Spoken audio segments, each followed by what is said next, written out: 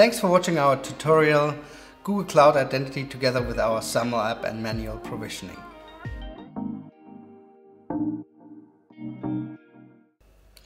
We'll use our SAML Single Sign-On app to sign in users that are authenticated via Google Cloud Identity, or GSuite as it's formally known, together with manual provisioning. And with manual provisioning we mean the users already exist in your Atlassian application. So you either synchronize that in via LDAP or via some other way, but they already exist in a directory in your Atlassian application. So our SAML Single Sign-On app only does the authentication part. Well, let's jump right into it and let's start in Google Cloud Identity. So I'm logged into admin.google.com. Going to go to apps, then web and mobile apps. That's a new home for the SAML configuration. Then I say add an app, drop down and say add custom SAML app. It then wants a name, so let me say demo Jira. Give it a good name, because that's then also the name of the app that people see on their dashboard, and maybe give it a nice icon too. Let's continue here. Now I need to download the metadata, and SAML metadata is a good way to exchange information quickly between the identity provider and our SAML app, so that you don't have to do all the cut and paste that you would see from the values below in the page. Unfortunately, Google Cloud Identity doesn't allow that via direct link. Otherwise, you could also monitor it. So the only way is download that XML to your desktop and then upload it to our app later. We'll do that step by step then. Okay, let's go to continue. Now it wants the ACS and ACS URL and entity. Well, that's actually the base URL of your instance with /plugin servlet SAML SSO, but our plugin will show you that URL as well, and I'll show you that in a second too.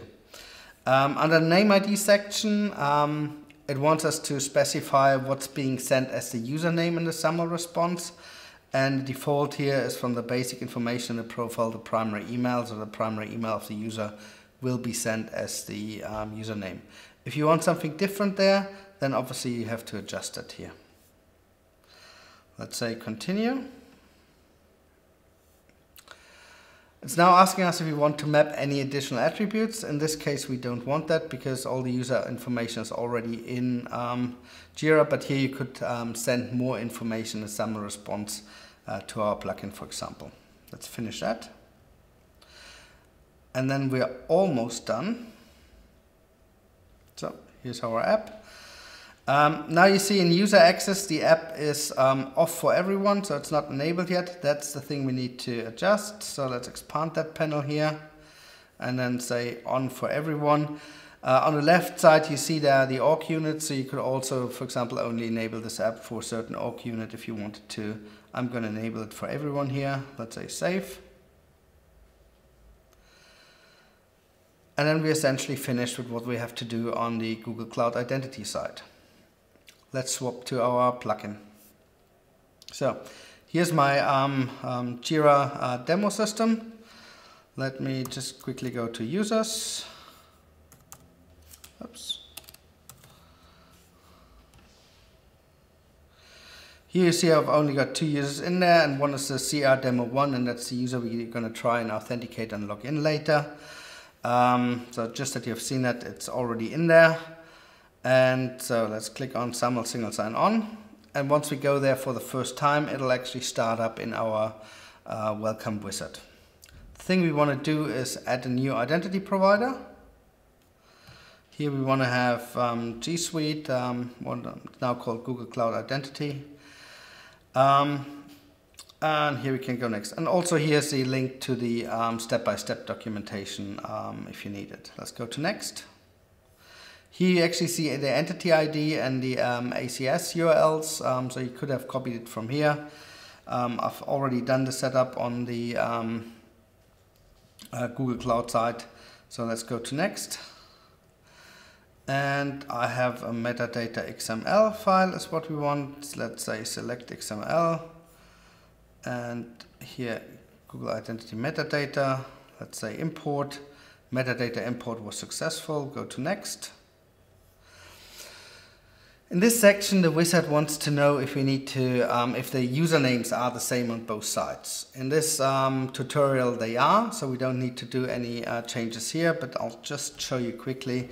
So if you uncheck this, you could apply regular expressions, you could convert to lowercase, you could do a lookup via something else than the username. So here you can adjust really a lot of things around if you're in a situation where your usernames don't match in both directions. Let's go to next then.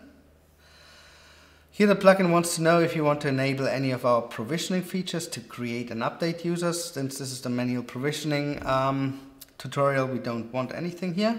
So we can go to Save and Next. And that's it already. So we can start with testing our settings. Let's say Start.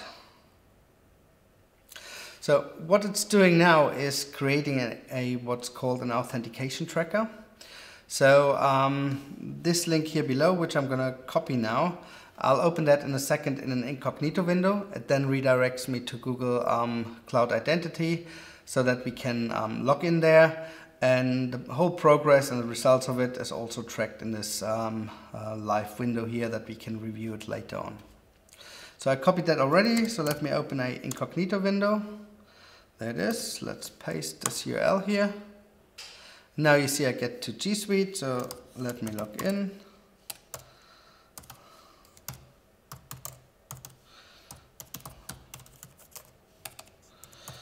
Can't really type today.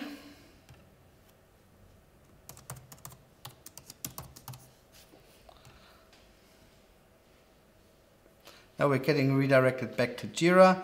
And here you see, I see the welcome to Jira page. That's the first time I log in with that user, but the authentication worked. I can close this incognito window now. And if I'm back in the admin section of our plugin now, you see what happened in this authentication tracker. So it was a success. The user ID was recognized as CR Local 1 GSuite Lab Resolution DE. It's logged in. And just to mention it, you see all the SAML requests, responses, HTTP headers, everything that has been exchanged around this authentication is collected in this authentication tracker. Should you run into any problem, you can actually download this tracker and attach it to a support case, or you can open a support case straight away via the contact support button down here. That lets you open up a service request straight in our Jira Service Management that we can help you. And it's also going to attach this tracker and a little bit more information about your configuration, certainly no private keys or passwords, but a lot of things that will help us to help you troubleshoot things quite quickly. But this has been a success, so let's go to next. Now this is the last page of the wizard.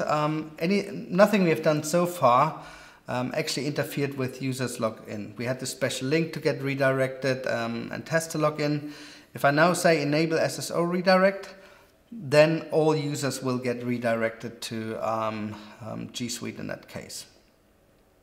So you can enable that now, say save and close, and then your configuration is active. Or if you prefer to enable that in the maintenance window, then leave it unchecked, say save and close, and you can always come back to the plugin configuration later and enable it under the redirection settings. So that's it. Thanks for watching this tutorial. I hope you found it useful. If you run into any trouble, please reach out to us. So you can book free screen shares, or you can also just raise a support case in our service desk system. We're really here to help you and would love to have you as a customer.